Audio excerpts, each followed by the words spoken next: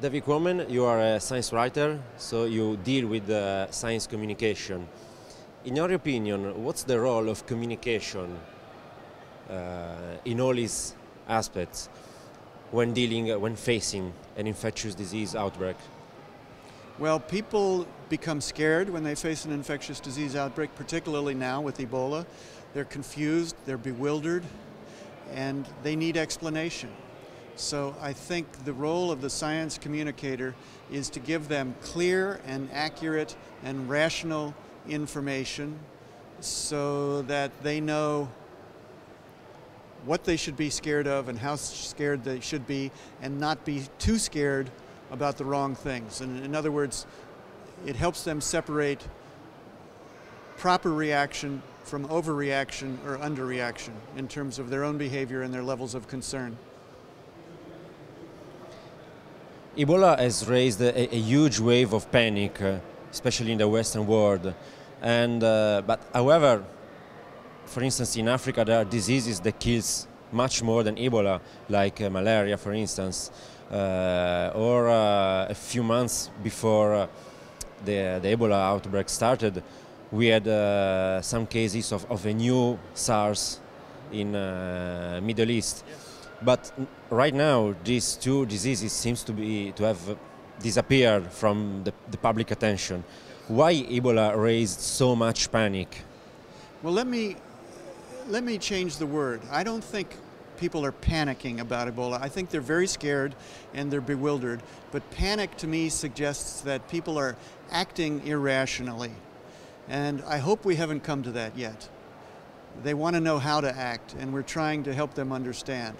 So there's a great deal of fear and confusion about Ebola now, partly because it has a very high rate of lethality.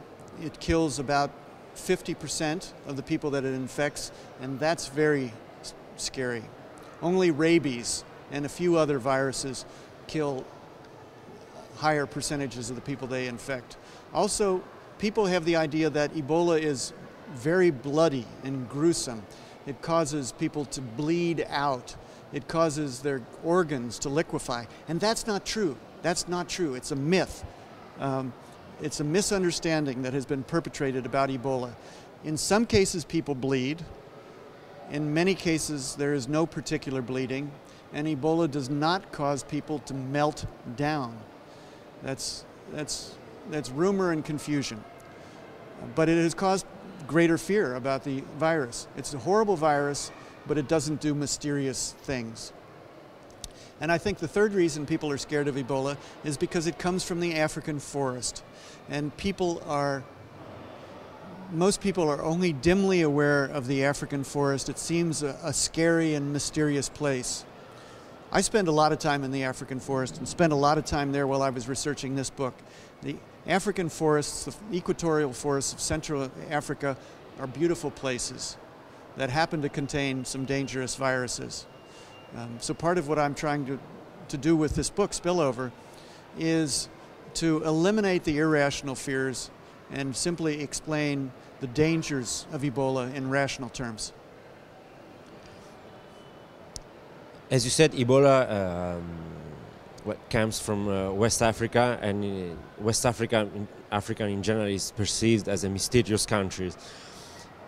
The new SARS we talked about before comes from Middle East, or at least it firstly appeared in Middle East.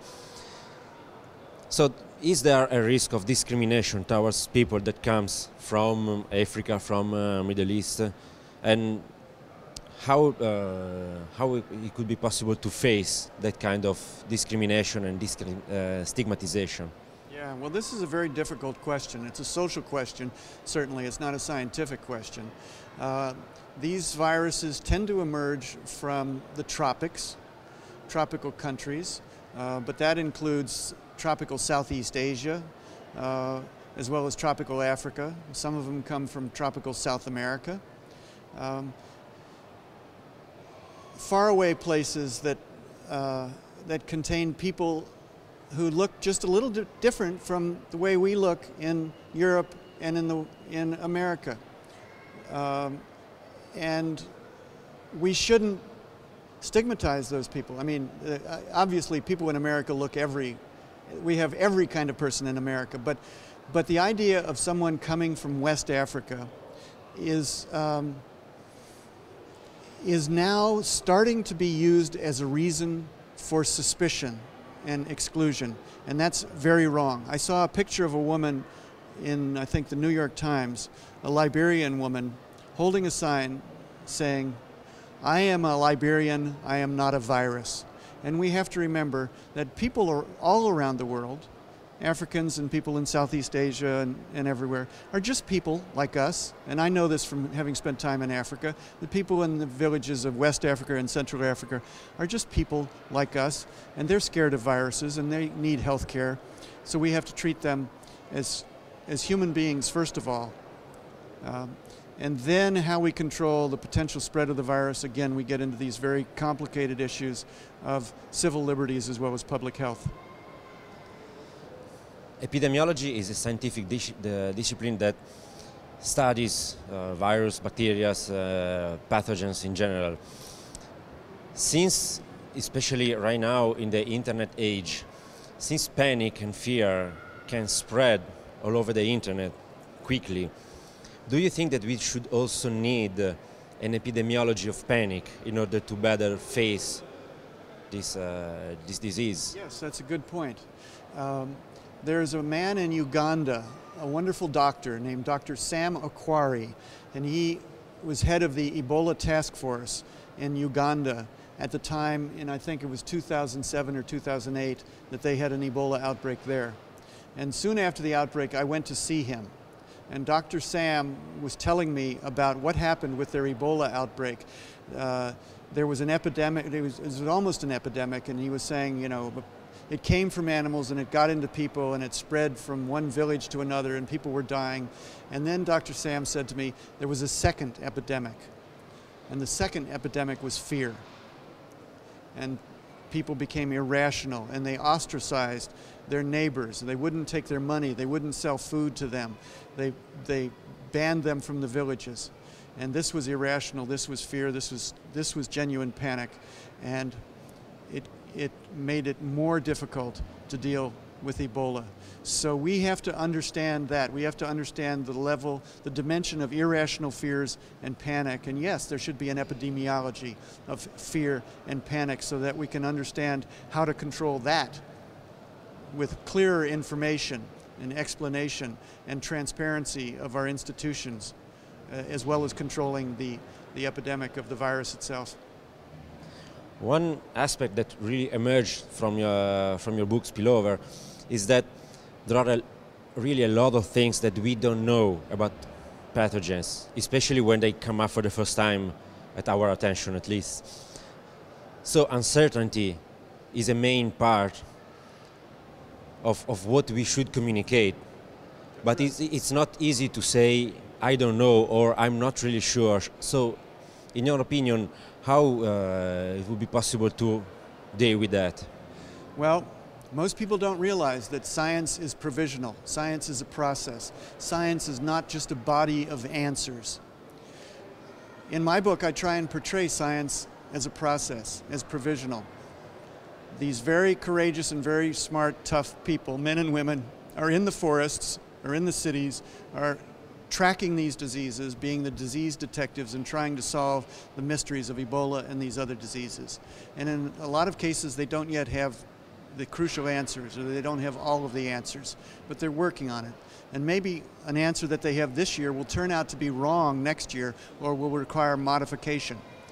That's science. That's the way it works, trying to improve itself in the body of information all of the time.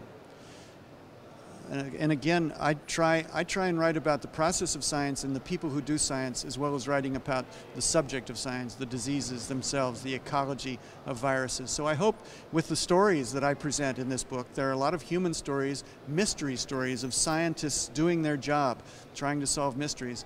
I hope that will help people also understand not just the problem of viruses, but the process by which science helps us understand the world better. Again, speaking about Ebola, You said, you wrote that there are many aspects that made this outbreak particularly dangerous, more than the previous ones. And some of these aspects are, for instance, the low level of health systems in the countries that have been hit by the disease, or the poverty, the distrust toward the government or towards Western medicines. After 30 years of civil wars and upheavals. So, can we say that the disease is not only caused by pathogens? It's not only, well, the epidemic is not just a reflection of the dangerousness of Ebola in this case. The epidemic in West Africa is also a reflection of the social conditions and the economic conditions there. Yes, this outbreak would not have spread to being an epidemic if not for those conditions that made things worse, as you mentioned. Crippled governance after 30 years of civil wars and upheavals. Poverty, very little money to spend on healthcare infrastructure, very little in terms of medical supplies and expertise. Crowded cities with crowded neighborhoods of poor people living in very dense conditions. All of these things have contributed to this epidemic getting out of control. And so part of what we should realize is not just that Ebola is a very dangerous disease, but that the world cannot afford to let people live in poverty with bad health care like that. It's not just bad for them. It's not just wrong. It's bad for everybody. It's bad for global public health to allow people to live in situations close to the forest or jammed together in cities in which their healthcare systems and their level of sustenance, their food, makes them very vulnerable to diseases, because then those diseases can potentially spread to the rest of the world. One very last question. We know that pathogens, especially viruses, can evolve sometimes very quickly, and this makes them much more difficult to fight. In your opinion, our current knowledge about the theory of evolution, about its mechanisms, and so on, do you think that all this knowledge is helpful to try to understand, maybe even predict some directions of the virus's evolution, or in any case to help us to try to fight them in a better way, in a more effective way? That's absolutely right. If you don't believe in evolution, then you may as well not worry about emerging viruses. I saw someone on Twitter just last night said that it seems that the conservatives who are so worried that Ebola might become airborne don't realize that that implies they now believe in evolution. It's all about evolution. Ebola is not likely to become airborne because it would have to evolve too far. A giraffe is not likely to fly because it would have to evolve too far. But we know that Ebola is mutating. Mutation is random. Adaptation requires the process of Darwinian natural selection to shape the way evolution occurs. But it's possible for all of these viruses to evolve and adapt better to being pathogens of humans. And we need to understand that. We need to understand Darwinian evolution in order to understand why these viruses are so dangerous. Thank you very much. You're very welcome.